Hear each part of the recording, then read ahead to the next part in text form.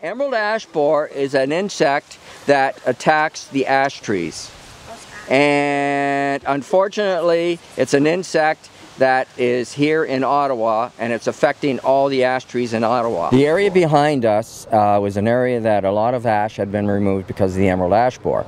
And what we're doing today is we're planting, it's a low-lying area, so we're planting 2 species there, eastern white cedar and tamarack, and those are trees that traditionally like a wet feet, so this low area they should do very well. Well, I think it's a really good experience because we'll be able to carry this on when we get older, and we'll be able to teach our children, and we can, when we go home tonight, we can tell our parents about it, and then maybe we can go with them and plant trees some other time. Well, what we want here is we want in 30 years to have a forested area here. We have removed the ash. Now we want some of these trees to take the place of the ash that were in here originally. You can go around.